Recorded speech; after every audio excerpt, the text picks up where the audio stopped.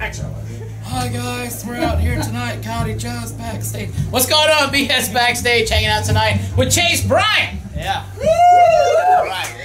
We're gonna try that one more time. You told us to be with quiet. Chase Bryant. Kicking off the 2016 season. I said it right. You know, I'm one of those people. I write 2015 like for the first 6 months of the year. And then then I'm like, oh yeah, it's 2016 now. Like I've signed a couple autographs where I'll do like 2015 still, and I'm having to like go back in and try to fix it up as best I can. The other day on a check, I almost wrote 2013. That's how bad it was. Really, I just didn't want them to be able to cash that check. But, you're still living as Marty McFly. Right? Yeah. A little throwback, you know.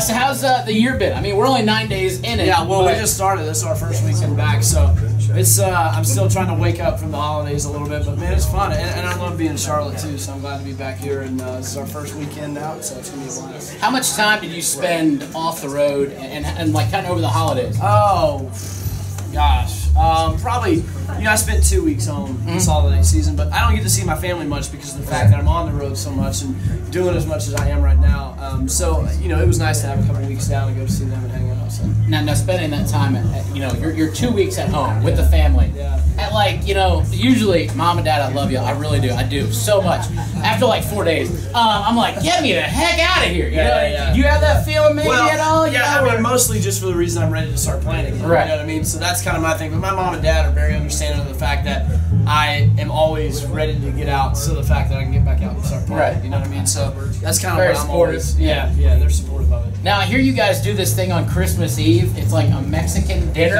Tell us a little bit about this tradition, where it came from. Well, I mean, I love tacos. Yeah. If you can't tell. Believe it or not, this is not a body that you get by eating a lot of salads. I like it too. But. Yeah. So we're at the Mexican dinner for It all started with a joke, not a beer like Frankie Ballard would say. But it all started with this joke because my dad bought my mom a bunch. She likes chili rellenos. My mom, or chili rellenos, whatever you want to call them. So my dad bought them for her and paid all this money to have them done, and they got literally 500 of them, and it was supposed to be just 50 of them for a party. And for whatever reason, put an extra zero? Yeah, he put an extra zero on accident, and so they ended up paying thousands of dollars for all these chili rellenos.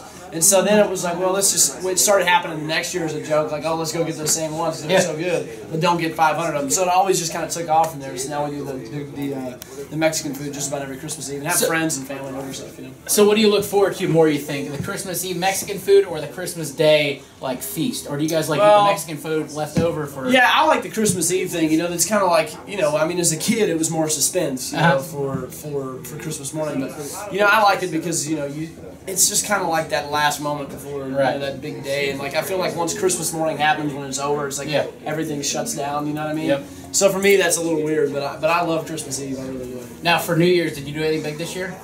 No, I drank a lot of beer. I think that's probably just about it. Do you have a tradition every year, like New Year's Day, like Dirks does the whole polar bear plunge? No. My New Year's tradition is usually just waking up the next day, and if I do that, that's my big one. No, I mean we hung out with a lot of friends, and that's kind of what we've always done. Is it's been more just kind of a gathering and just hanging out. We'll shoot some fireworks, have some beers, maybe shoot. Still got all fingers, right? I still do. Good. It's hard to play guitar with like a nub in there. Well, I've got a wrist right now that's pretty much broken, so I'm playing with that right now. So I've been in a stent for weeks, so you can still see a little bit where that's been, but.